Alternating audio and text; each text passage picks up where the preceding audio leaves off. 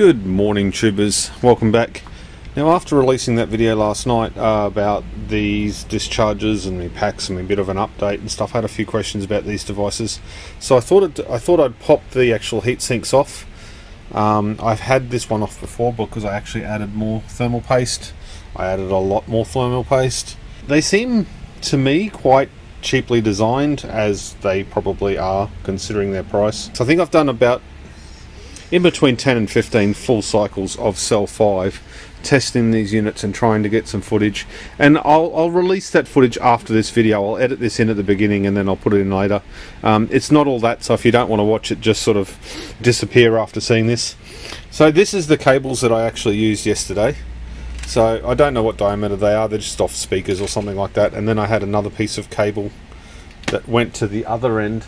Now the standard cables that we got, if you had a look at the earlier videos, they were very, very small and got very, very hot, so they weren't very much good. But we'll plug it in. So the power goes in the back.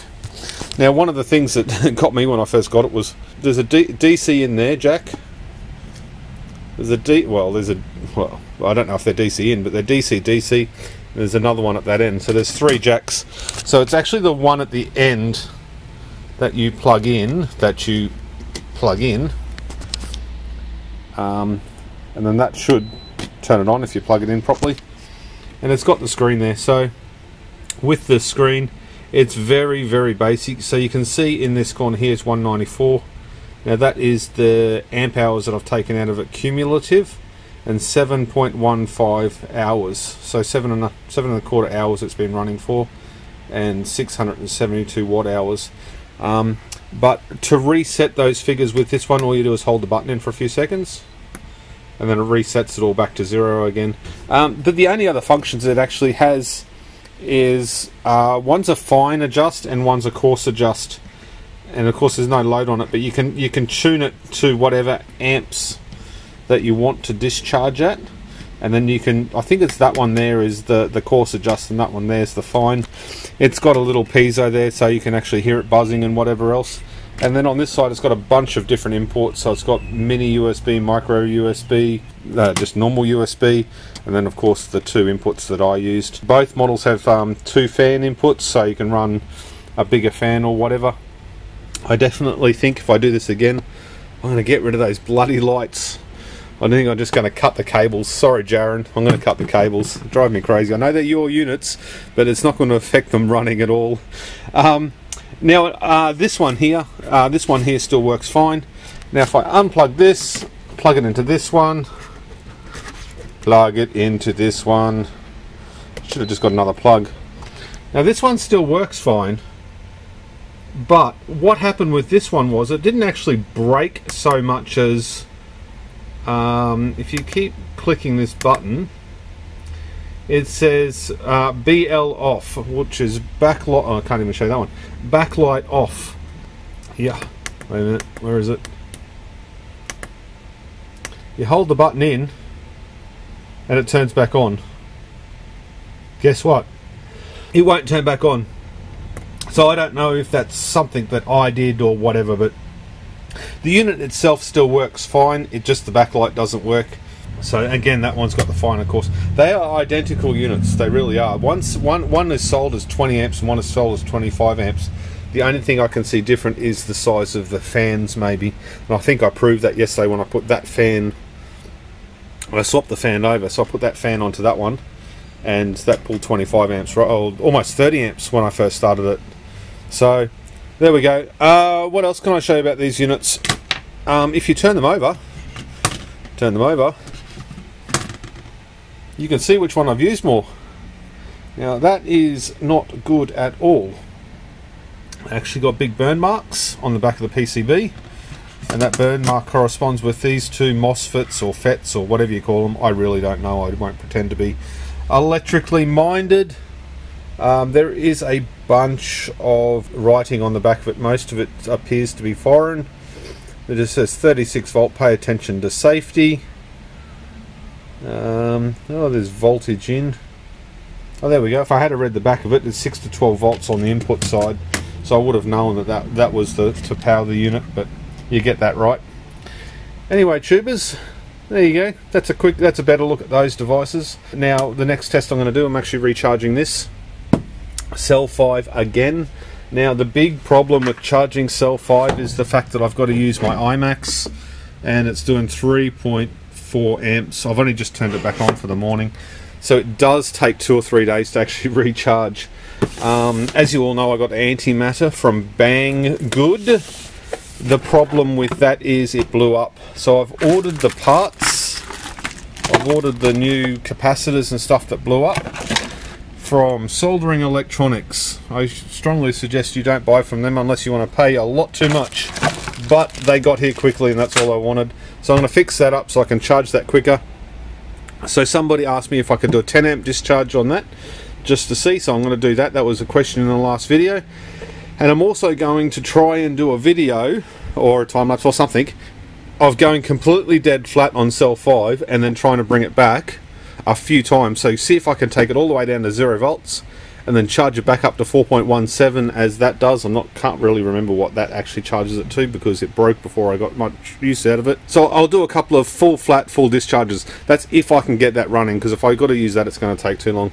Anyway, tubers, if now we're going to go to a bit more stuff with this. If you don't want to, click the like button and head out, and if you do want to see the rest of it, continue the play button and hit like anyway. Cheers, tubers. So we have got cell 5 that is approximately 4.2 volts. Change them so they're a bit easier to see.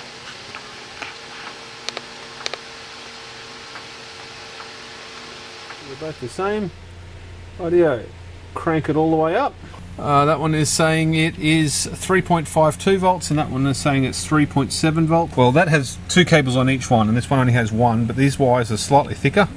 But they also go to the other end of the battery. So we got one doing 25 amps and one doing 26.5 amps.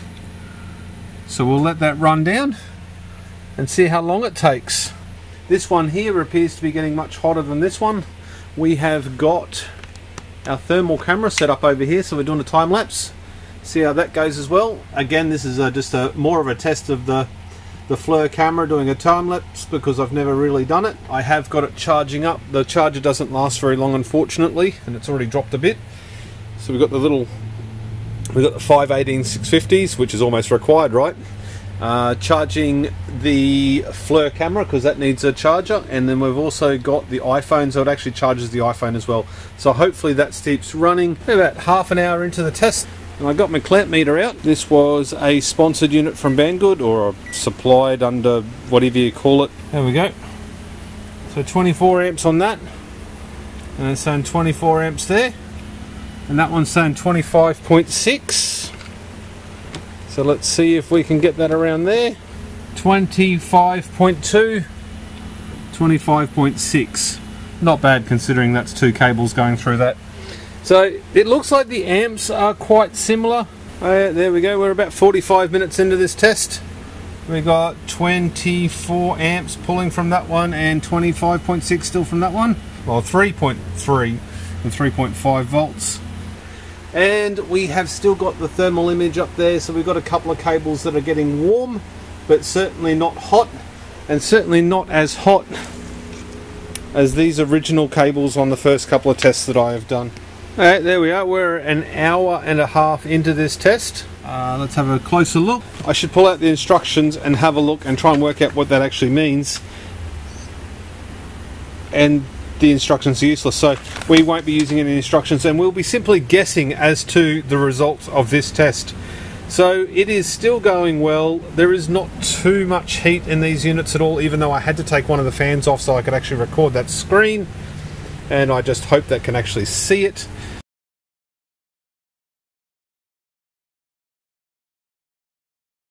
And just because that doesn't give me any option to put the temperature on, it just shows me where the heat is. So my desk is 30 degrees. Those cells are 30 degrees, so it's not much hotter on there. 40, 50, 60 degrees. And cables and stuff, 35. So the cables and stuff like that are only slightly hot. Oh, those terminals are a bit hotter. What about terminals on this one? Yeah, got some warmth in those terminals by the look of it. Oh, that's interesting. Anyway, it's not showing up on the thermal camera horrible, so we'll let it keep it going. Again, don't know what sort of voltage these drop out at. I think it's about 2.9 volts. So we'll keep running and see how cell 5 holds up. Rightio, welcome back, tubers. We are 2.5 hours into this test, and somebody got tied up watching YouTube videos trying to catch up, and we have got 2.02 volts, 1.95 volts on that one, and it says 59 amp hours. And this one was that 2.18 and said it's 76 amp hours for some reason. Let's stop this test now and see what the resting voltage comes back up to. Yeah, there we go. After a couple of minutes it come back up to about 3 volts on both. If I'm going to run the test again, I will make... Oh, that's interesting. Where's my thermal camera? Rightio, tubers. One thing I didn't notice when I finished this video was the heat coming from the battery. I'll take the power out of all of them, and of course you can't see me doing this at the moment. Rightio, we have got the battery, and that's been resting for about 3 minutes before I realised it. Some of those cells are almost 50 degrees. And that was on a 50 amp discharge. Granted, it is hot in my workshop at the moment, and having Bitcoin miners and stuff running as well. Maybe I won't redo the test. Here we go, this is the negative side. Let's see if I can see where I'm pointing. And it's hotter through the middle than it is on the outside. I guess that stands to reason.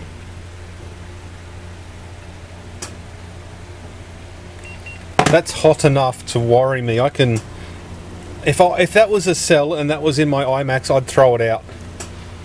That's so hot, and it's hot all the way along, and it's hot on both negative and positive side. So we'll grab the thermal camera and see if we can have another look at those cells just there, down that end.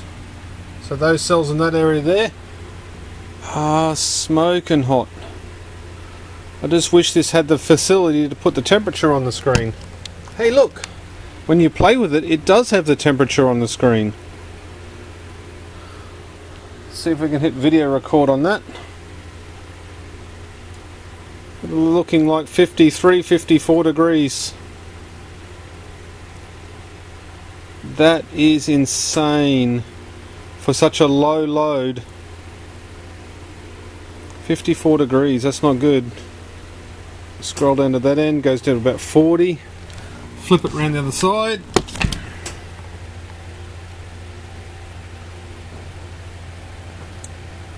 $54, $59, those are almost 60 degrees back there somewhere. I don't know if you can see that, you can't see it. Hopefully you can see it on the camera footage. It's flipping around. 52.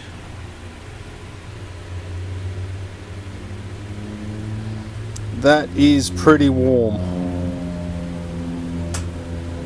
So tubers, that's not really a review, it's simply a video. You better get after it and press that like button.